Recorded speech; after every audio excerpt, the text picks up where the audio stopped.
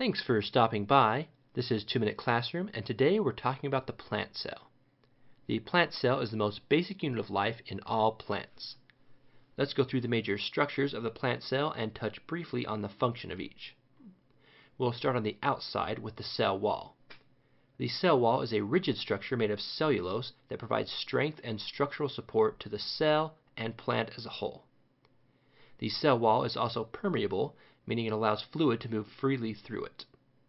This is not the cell membrane, which is our next structure. The cell membrane is what separates the cell from the environment outside the cell. It is also known as the phospholipid bilayer and has various structures to allow for selective inflow and outflow of water and other molecules and compounds. Next is the cytoplasm. The cytoplasm is everything within the confines of the cell membrane, including all organelles, proteins, and other structures. This is not the same as the cytosol, which is the fluid these organelles move around in. Plant cells have a large central vacuole, and this vacuole is used for storage, but it also plays a large role in plant shape and stability. It gives plants turgor pressure. Underwater plants don't have full central vacuoles and thus look limp or wilted. The Golgi apparatus or Golgi body is the packaging and shipping center of the cell. It modifies molecules and proteins produced by the cell and sends them in vesicles to be shipped out of the cell. Ribosomes are next, and they are small structures throughout the cell made up of proteins and RNA. They are responsible for translating RNA into proteins for use in and out of the cell.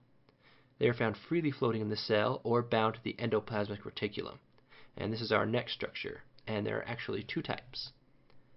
Rough endoplasmic reticulum aids in the production and storage of proteins that are made on the ribosomes attached to it. It's these ribosomes that give it its rough texture and name. Proteins made in the rough ER are sent to the Golgi apparatus. The smooth endoplasmic reticulum, or smooth ER, does not contain ribosomes and is involved in the production of lipids and aids in detoxification. The nucleus is the center of the cell, not necessarily in location, but in function. This is where your DNA is stored and protected. The DNA is read by special proteins and transcribed into RNA to be translated into proteins. Information that comes out of the nucleus determines how the cell functions and, ultimately, how your genes are manifested. The mitochondria is the powerhouse of the cell. This is where cells and organisms get the energy to function.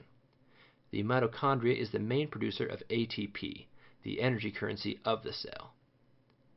Similar to the mitochondria is the chloroplast.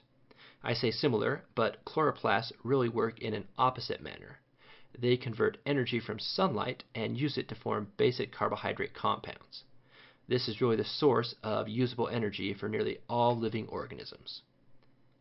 The cytoskeleton is the structure and framework of the cell. It contains a vast infrastructure of microtubules and microfilaments.